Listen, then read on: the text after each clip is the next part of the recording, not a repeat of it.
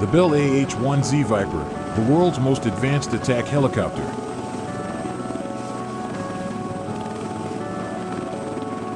The Bell AH-1Z Viper is an attack helicopter derived from the earlier Bell AH-1 SuperCobra. When contrasted against its predecessor, it incorporates various improvements and advances, including new rotor technology, upgraded military avionics, updated weapons systems, and electro-optical sensors in an integrated weapons platform.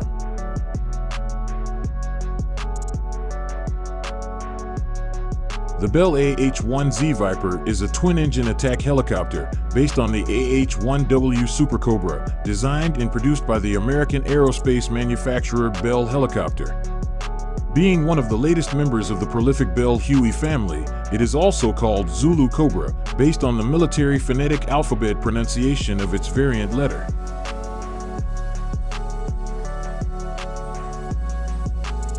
The AH-1Z was developed during the 1990s and 2000s as a part of the H-1 upgrade program on behalf of the United States Marine Corps, USMC. It is essentially a modernization of the service's existing AH-1WS and was originally intended to be a rebuild program before subsequent orders were made for new-build helicopters instead.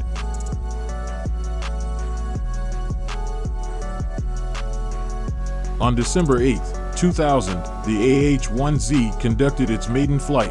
Low-rate initial production was launched in October 2003.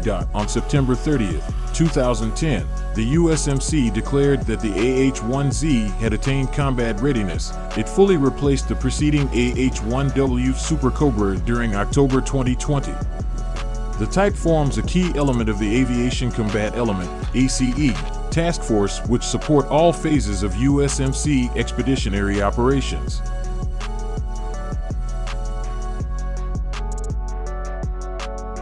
Since the AH-1Z was introduced, the USMC has pursued various upgrades, such as installing Link 16 data link and outfitting it with the AGM-179A Joint Air-to-Ground Missile (JAGM).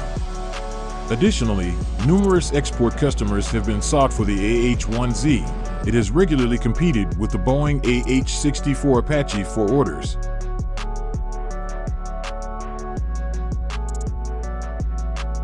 The first export customer was the Royal Bahraini Air Force. The Czech Air Force has also ordered the type. At one point, Pakistan was set to operate its own AH-1ZS, but deliveries were blocked due to political factors.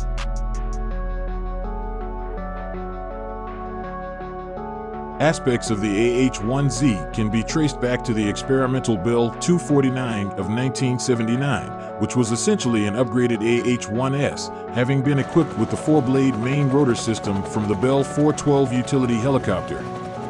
The Bell 249 was used as a demonstrator for Bell's Cobra II concept and made an appearance at the Farnborough Air Show in 1980.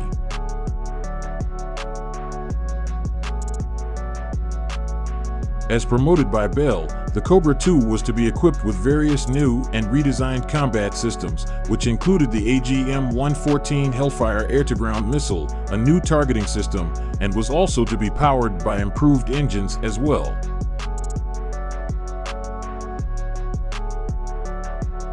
The further developed Cobra 2000 proposal included the General Electric T700 engine and a four-blade rotor. While bells for the proposal did generate some interest within the U.S. Marine Corps, funding was not forthcoming to pursue its development at that time. During 1993, Bell opted to enter a AH-1W-based variant for the UK's new attack helicopter program. This derivative, which was named the Cobra Venom, featured a modern digital cockpit and could carry wire-guided missiles, Hellfire, or Brimstone missiles.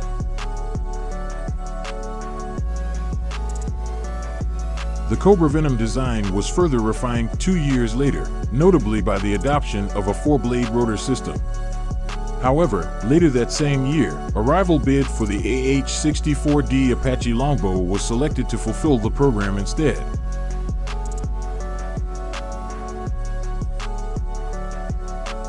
In 1996, the USMC launched the AH-1 upgrade program by signing a contract with Bell Helicopter for upgrading 180 AH-1Ws into AH-1Z and upgrading 100 UH-1NS into UH-1YS. The AH-1 program created completely modernized attack and utility helicopters with considerable design commonality to reduce operating costs. The AH-1Z and UH-1Y share a common tailbone, engines, rotor system, drivetrain, avionics architecture, software, controls, and displays for over 84% identical components.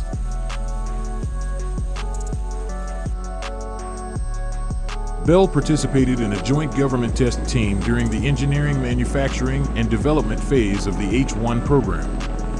Research and development progressed slowly from 1996 to 2003. The existing two-blade semi-rigid, teetering rotor system was replaced with a four-blade, hingeless, bearingless rotor system.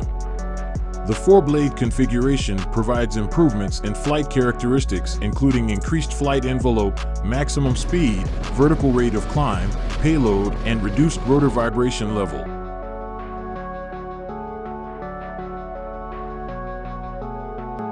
The AH-1Z first flew on December 8, 2000.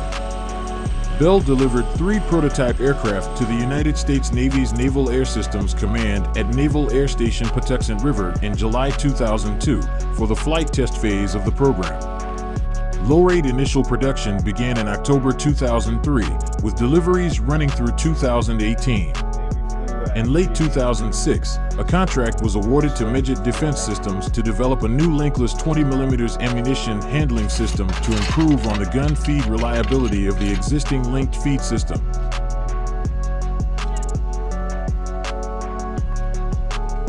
In February 2008, the U.S. Navy adjusted the contract so the last 40 AH-1Zs were built as new airframes instead of the previously planned rebuild of AH-1Ws. In September 2008, the Navy requested an additional 46 airframes for the Marine Corps, bringing the total number ordered to 226. During 2010, the Marine Corps ordered 189 AH-1Zs, with 58 of them being new airframes, with deliveries to continue until 2022.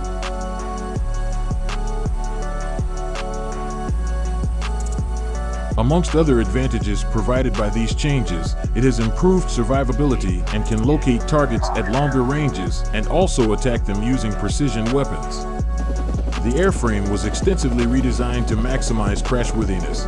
Measures include energy-absorbing landing gear, fuel vapor inerting systems, self-sealing fuel tanks, energy-attenuating crashworthy seating, and a mass retention design approach applied to many major components.